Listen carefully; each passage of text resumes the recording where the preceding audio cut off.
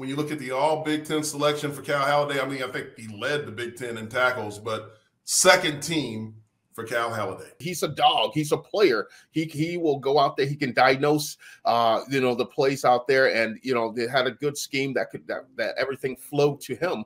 But my gripe about this is, how can you lead the conference in tackles and only be second team? Where as a program are not, politicking and reaching out and advertising and showcasing for our guys, or the Big Ten just gets it totally wrong.